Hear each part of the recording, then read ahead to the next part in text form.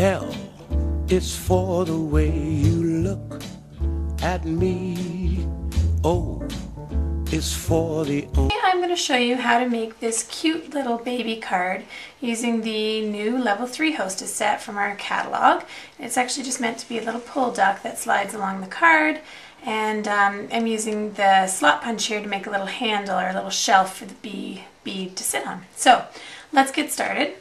Pieces you need for this card are craft cardstock, which is 8.5 by 5.5, scored at 4 1/4. And then we need another piece of paper on top here that measures 4 by 5 1/4. You're going to use your white craft ink to go around the outside of all your edges just to soften the look, and basic brown ink as well. I've punched out my greeting using the scallop punch, and we'll actually cut that. So I cut from scallop to scallop, just straight across to make kind of a neat, different looking greeting for my card. So happy for you, congratulations.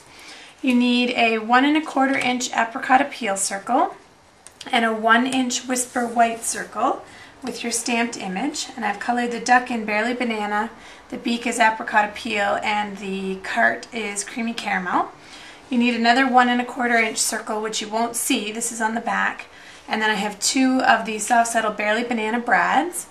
And then our puller for the duck is done using the linen thread.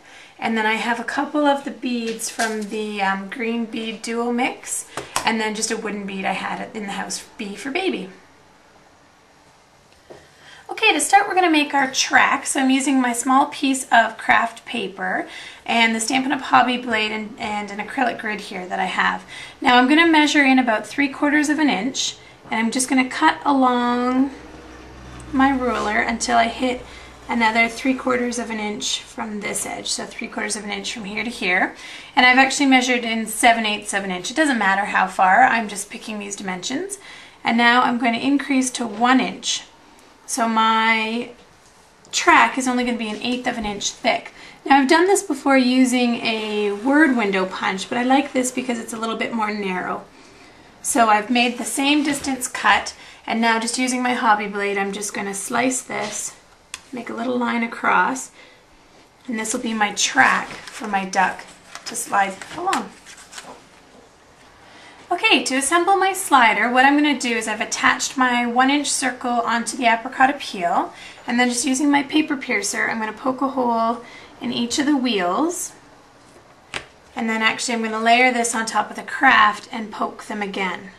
So I have matching holes in my craft circle, and sometimes what I like to do is just take my paper and feed it all the way up the paper piercer to make a bigger hole for those brads. And now I'm going to put my brads in here as if they're my tires on my duck, and then flip it over, and what I'm going to do is just crazy 8 my my bee. So what I'm going to do here is just make sure it's about the right length, give it a little bit of slack, and then I'm just going to wrap this around my brads in a figure 8 or crazy 8 pattern, as I like to call it, and just go back and forth a few times. And then what that's going to do is provide a little bit of a spacer, so my 2 pieces of cardstock aren't too tight, and it allows some room to breathe for when you're sliding this, and also it secures my ribbon. So I'll just cut off my extra natural hemp there, and now I'm going to feed my craft circle. Actually, sorry, I'm going to put this through my track first, and then I'm going to put my craft circle on top. And again, you wouldn't have any adhesive because then it would stick and it wouldn't slide. So what I've made here is just my little slider. So it goes my duck, my paper, the brads through, and into this craft circle here on the back. To make the little shelf to hold our bee here, so when you get the card it doesn't just flop off, we're going to use the slot punch.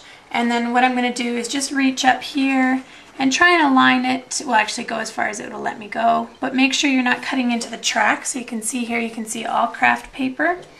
I'm just going to do a punch, and then actually this can just fold down, and you've got yourself a little spot for that bee bead to sit and rest. I'm going to add a little bit of a zigzag on the bottom of my card. So what I'm using here is the matte pack and my paper piercer. I'm using the small whole grid, and I've lined up the third row of dots so it touches the bottom of the craft paper, and I'm actually going to poke using the top 2 rows, and I'm just going to go across every other hole making a zigzag pattern. And when you get to the end where you either run out of matte or you run out of grid, all you're going to do is pick up your paper and move it along, and then reline up your grid. So I can see here that my dots are lined up, they're in the holes, and then just continue the pattern across the card. And you can do that as many times as you need to get the card done. So I've got my zigzag, and now I can just assemble my card.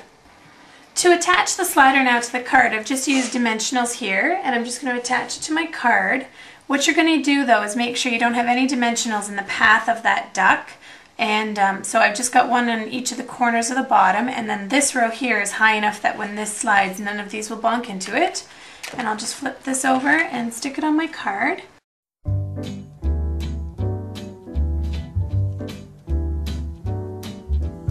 L is for the way you look at me.